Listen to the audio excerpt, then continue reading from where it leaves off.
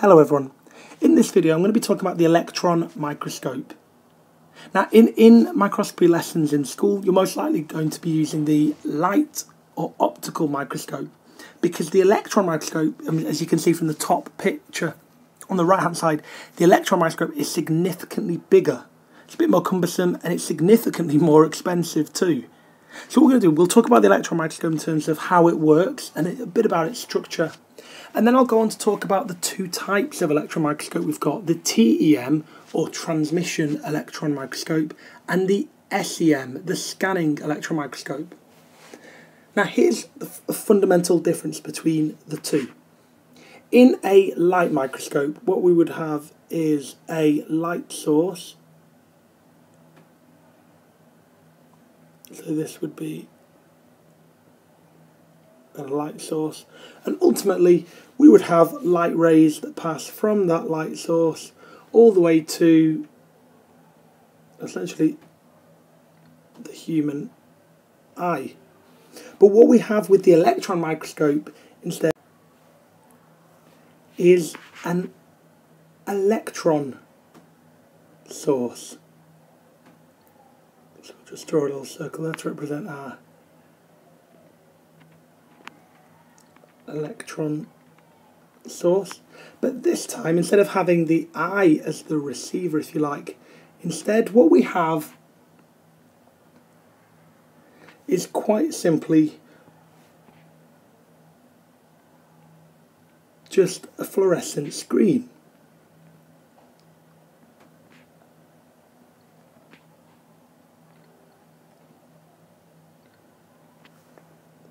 Now let's think about why this is going to be different. The electron microscope, unlike the light or optical microscope, uses a beam of electrons instead of light, produced by an electron gun, to be able to get the image. In fact, the electron microscope has not just the electron source, but it consists of a number of magnetic condensers and magnetic projectors to be able to direct that electron beam onto the fluorescent screen. See, whereas an object or optical or light microscope would have more things like a condenser lens or an objective and eyepiece lens. So the electron microscope uses a beam of electrons produced by an electron gun instead of a beam of light. And electron beams have wavelengths much shorter than the wavelengths of visible light. So an electron microscope has what's called a much greater resolving power than a light microscope. Now, resolving power refers to the ability to distinguish two points that appear to be close together as separate. So the greater the resolving power, the greater the points can be and still be distinguished as separate. So let's make a few notes on the bottom about the electron microscope. So the first key thing that I said was using a beam of electrons. Then I said that those electron beams of a shorter wavelength compared to light rays, and therefore it has a greater, so the two arrows for increased, what's called resolving power. And that's fairly obvious because of this picture we've got on the right here. What we've got here is a picture taken with an electron microscope of the glomerulus, or what this is a singular glomerulum, in a mouse kidney. So the first part of the kidney, in the nephron, we have the glomerulus sitting in the Bowman's capsule, and that's where you get what's called ultrafiltration. So this is a high-powered electron microscope image of a glomerulum. Now with an optical microscope you would never be able to see this detail, not at all. This would be too small, but in this, as it's called, an electron micrograph, you are able to see that. Now the need for thinness and a vacuum place great limitations on what can be viewed using electron microscopes. So let's just explain a bit more about that.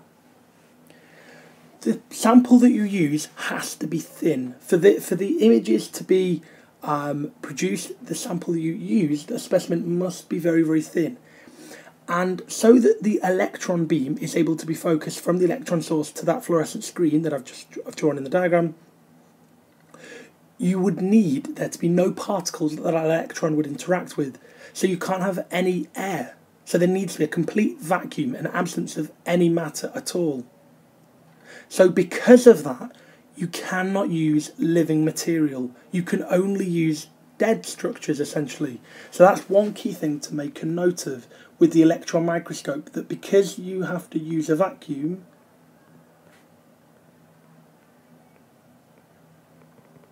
this would only be able to be used with non-living material.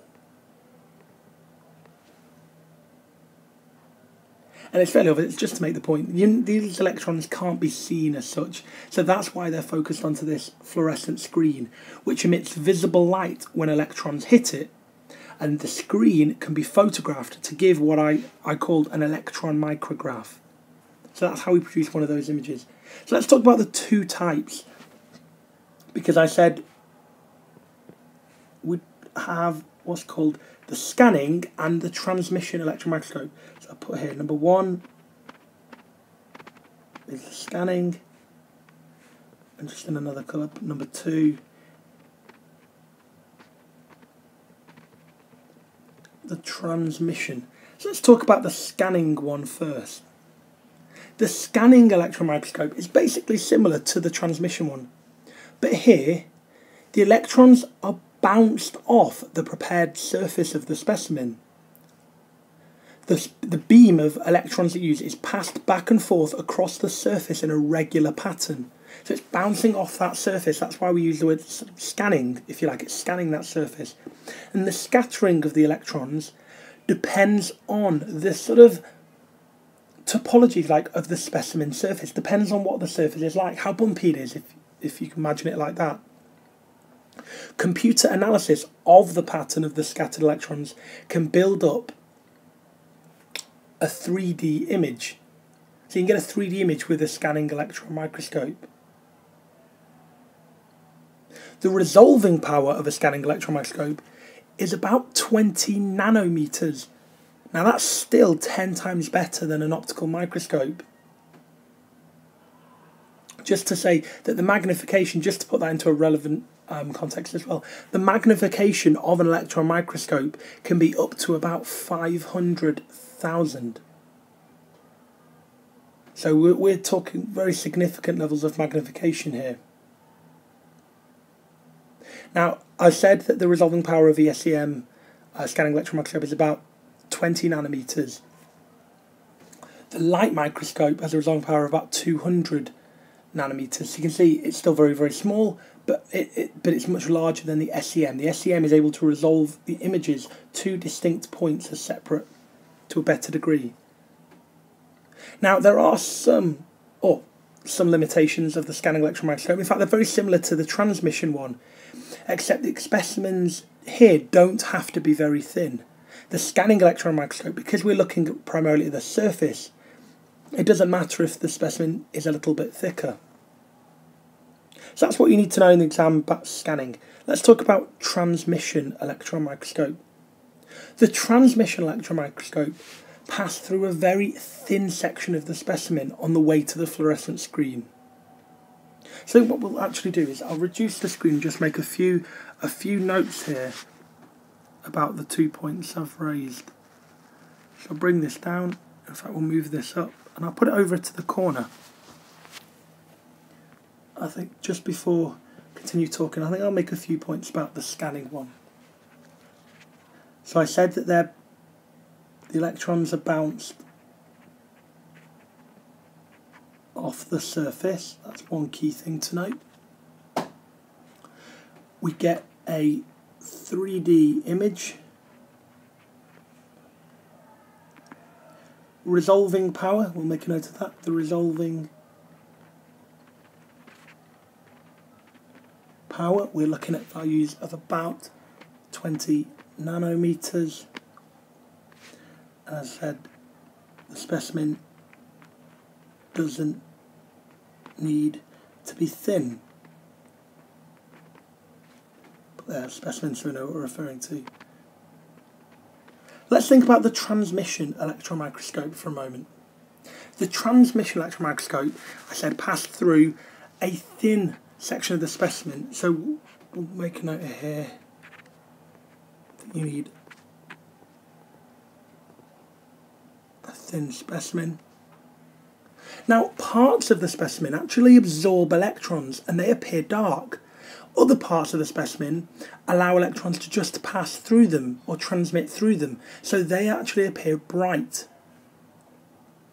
The resolving power of a transmission electron microscope is actually 0.1 nanometers, significantly smaller. So it's quite a powerful piece of equipment. So we'll make a note of that as well. So resolving power this time is about 0.1 nanometers. Now let's think about some of the limitations here, because the TEM is significantly limited. There are complex staining processes involved using heavy metal ions such as lead and osmium. Now they are taken up by particular parts of a cell and appear dark. So we can make a note of that, that the actual staining process of the specimen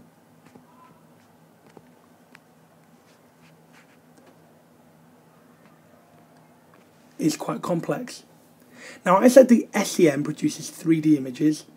The images that you get from a transmission electron microscope are actually flat and in 2D, and they're only in black and white. So the staining process is complex. I'll put here that the image is 2D, and I'll put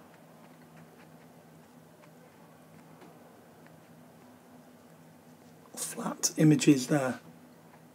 Now, I've said that the specimen needs to be really thin, but one of the key things to remember is that the image that you get from a TEM may contain what's called artifacts due to the complex staining techniques. So it's difficult to be sure that what is seen on the micrograph really exists. Now, artifacts are essentially contaminants. So that's one of the big drawbacks of the transmission electron microscope, and I'll put that in a slightly different colour just nearby because I don't think we've got enough room there. I'll just put the word artifacts as a reminder for you. So there's a little bit about the two types of electron microscope that we've got, the scanning electron microscope and the transmission electron microscope. Ultimately, this is a piece of equipment that uses electron source and electron beam as opposed to light in an optical microscope to produce an image focused on a fluorescent screen. The reason why electrons are used is because they have a shorter wavelength than light and a greater resolving power, and we can magnify to a much greater extent, as shown by the picture on the right hand side of the screen. Key thing to remember here when you're looking at electron microscope or talk about it in exams is that you need the vacuum. You need to have no air within that whole the body of the equipment. So there must be no matter for those electrons to interfere with, so you could only use non-living material, and that applies to both the transmission and scanning electron microscope. Okay, I hope all of that helps.